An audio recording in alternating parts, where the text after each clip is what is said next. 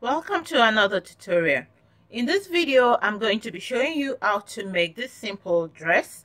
I'm going to use a denim fabric for the main body of the dress, but in the middle here, I'm going to be using an African print fabric, and I'm going to have the same fabric all around the sleeve. I'm going to use bias binding. Welcome to the Learn to Sew Academy channel. Please remember to subscribe. Thank you. So what I'm going to be doing here is I'm going to cut this starting like a basic dress, and then over here in the middle I'm going to be cutting this part off because we're going to be rejoining this part in the middle. So because of that, I need to add additional 1 inch to whatever I'm going to be using for my seam allowance. So the 1 inch will be to join it on this side, half an inch, and to join it on this side, half an inch. Depending on you, you can add 2 additional inches, in which case you just do 1 inch this way, 1 inch this way for your sewing allowance to join this to this. So let's get started. I'm going to cut the front first, just because I don't have enough fabric this way to fold it into 4 and cut the front and the back together. So I'm going to cut them separate. So this is the front, and what I'm going to be doing here is I'm going to measure for the length of the dress that I need. I'm going to be using a dress length of 40.5, but the ruffle part is going to be 7 inches. So 40.5 less 7 inches is going to leave me with 33.5, and I'm going to add 1 additional inch to that, half an inch for my top and for my shoulder joining, then half an inch for me to join it to the ruffle. So I'm going to be looking at 34.5. I'm using a bust of 43 inches. So if you divide that by 4, you'll get 10.75. I'm dividing by 4 because this is being cut on the fold. This right here is the front. So technically I have 1, 2, and then for the back I'm cutting on the fold as well. That is 2. So altogether that is 4. And when you take your body measurement, you went all around the bust area, the waist area, or the hip area, all across. So that is why you're dividing by 4. So what I'm going to do here is I'm just checking to make sure that I have enough on the fold, and I'm going to factor in my allowances, my sewing allowance on the side. So I'm going to add 1 inch to that. That's going to give me 11.75, and then I'll add another 1 inch for my rejoining at the middle. I'm looking at 12.75. So now I'm going to measure the length of my dress. So I'm looking for 34.5 for the length of the dress. So we'll start measuring from the shoulder, and the shoulder here that we're using is 16. You're going to divide your shoulder by 2, because when you take a measurement of the shoulder, you go from one shoulder blade to the other shoulder blade across the back. So we're dividing that by 2. So 16 divided by 2 gives me 8, and I'm going to add half an inch for my seam allowance.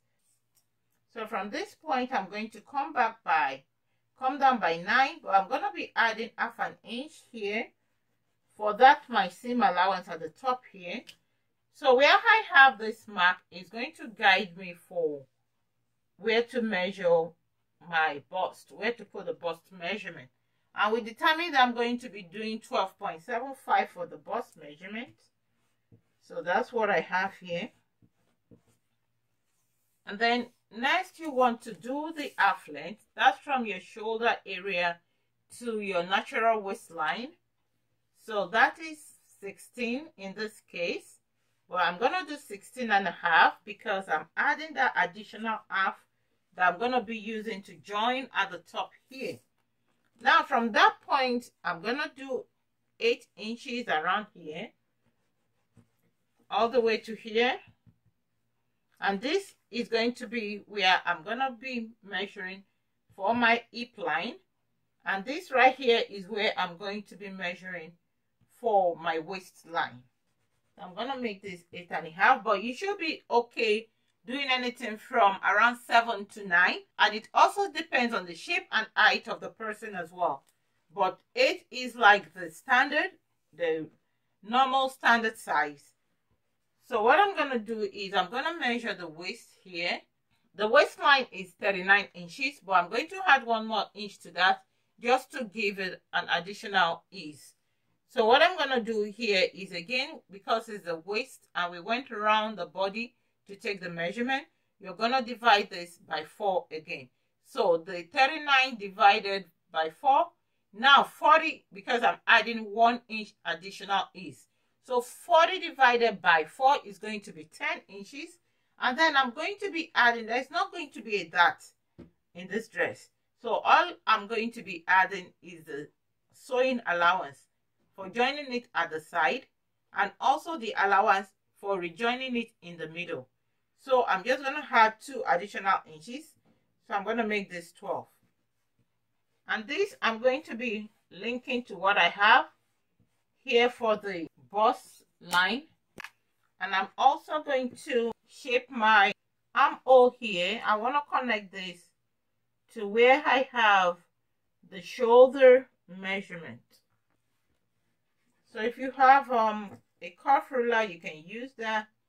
If you don't have a curve ruler, you can also still use your free hand to do that. So the next thing is to come to the hip line right here. Use 44 inches. You divide that by 4, you're going to have 11 inches. Then I'm going to add the extra 1 inch for sewing it at the side, and then the allowance for rejoining it in the middle. And so we're going to link this, we're going to join this to this.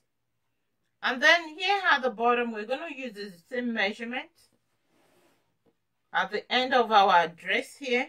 And over here, you can actually do a little bit of a pencil, and I'll just do that. I'll do a little bit of a pencil. I'm going to cut this in a little bit, like 1.5 inches, so that it's going to give me some pencil. And then what you want to do is you want to connect this. If you have a hip ruler, it will help you to do that more easily. Otherwise, if you don't have a hip ruler, you can still use a straight ruler to connect it, and then you just make sure you make it curve. You curve it at the sharp edges. So if you don't have a hip ruler, you're not limited. You can still use your straight ruler, or you can use your free hand to form your shape. So once this is done now, I'm just going to cut out the shape that I have here. So now that this is done, I'm going to cut another one like this. Only that in the next one, I'm going to be leaving a zipper allowance. So I'm going to fold my fabric. This is what I'm going to do now. I folded the second one the same way I folded the first one. The only difference is that I'm adding a little bit more on the side for my zipper allowance. You can go from 1 to 2 inches for the zipper allowance. I have 1.5 here. So now using this, I'm just going to go ahead and trace out what I have here. And then for the back, we're going to split this into 2. I'm going to cut it open.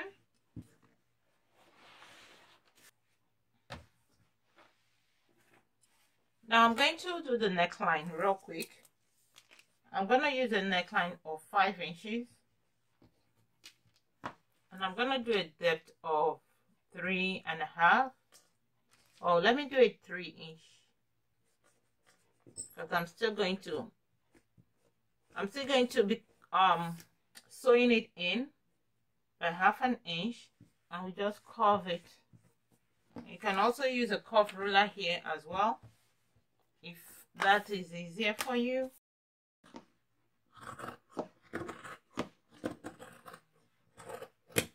You're going to put the shoulder slope here, and you use anything over here between 1/2 to 1 inch when you do your slope. And now I'm going to open up the back. So always remember, we're opening the back, not the front. And for this style, my back and my front is the same neckline. I'm going to move the back out of the way. We're done with this. And then for the front, remember, I'm going to put another fabric in the middle of this front. I want to use this right here. I'm gonna see what I have here. So I'm looking at approximately 8 inches here. And remember, I'm going to be sewing it. So we're looking at like 7 inches after I join this. So over here, I'm just going to do 3.5. So I might end up using 1/2 inch for my seam allowance in the middle, and I'll just adjust for the extra 1/2 inch on the side. So now I've joined that line. We're going to cut that. I'm going to take this and cut that out. I want to do it like in the middle because I want this in the middle. So this little part here is about 1/2 inch, so that's what's going to serve now as my seam allowance. So I'm just going to cut that out. I'm going to shape that neckline. So this will be the front.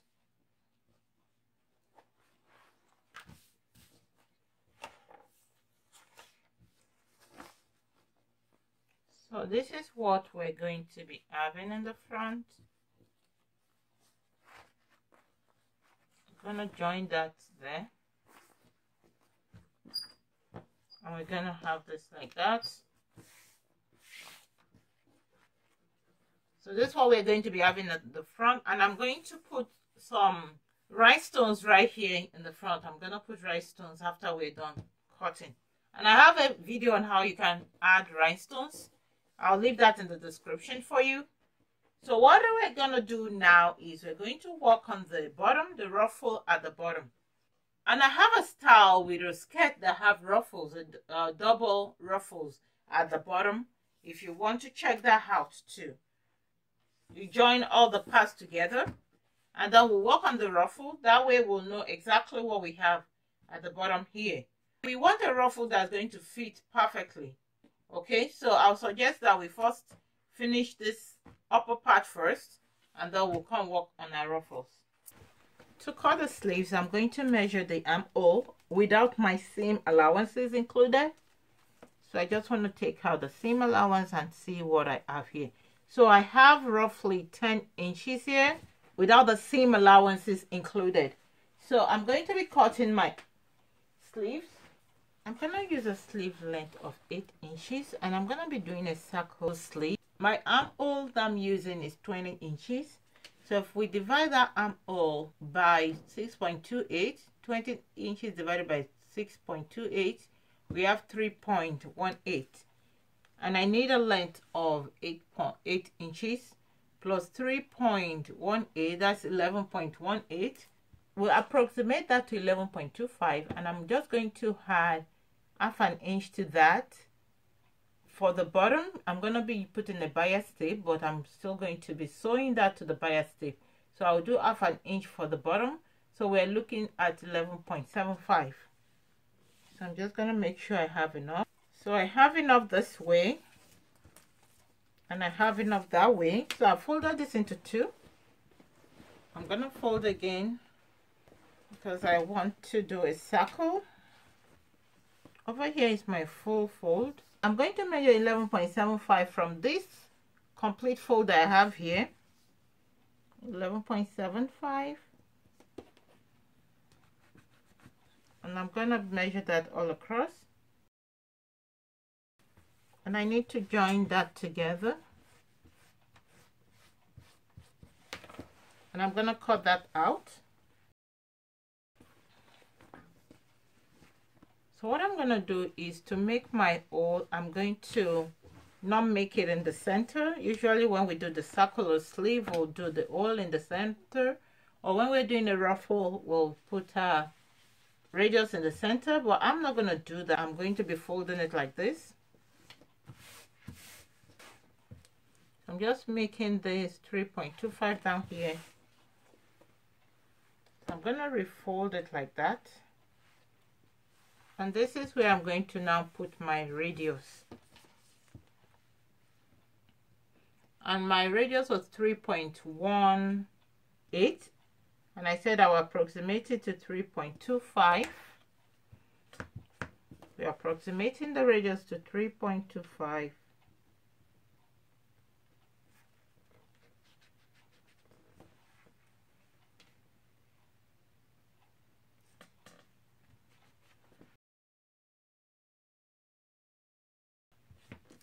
And I'm going to come up. I'm going to be putting the allowance for this up. I have always explained this.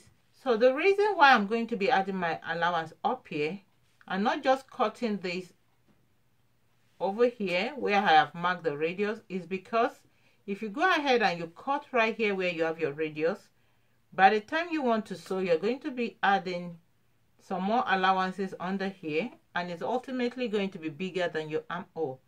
So for you to get the exact thing you want to put your allowance up here. So I'm going to do an allowance of half an inch for this sleeve.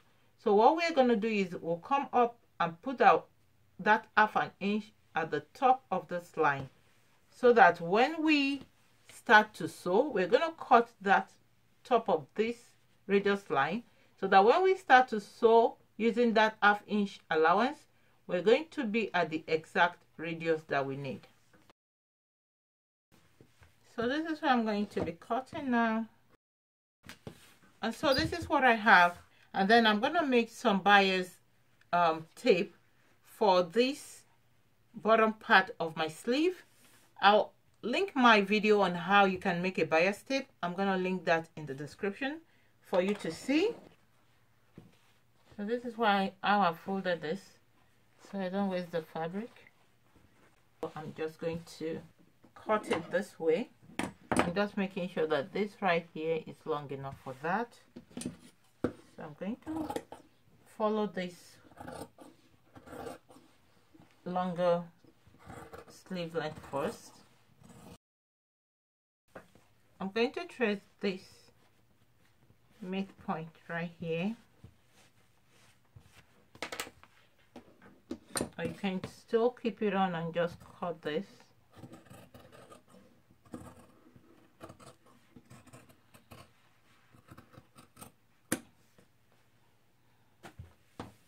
Okay, so now I need to shape this other side.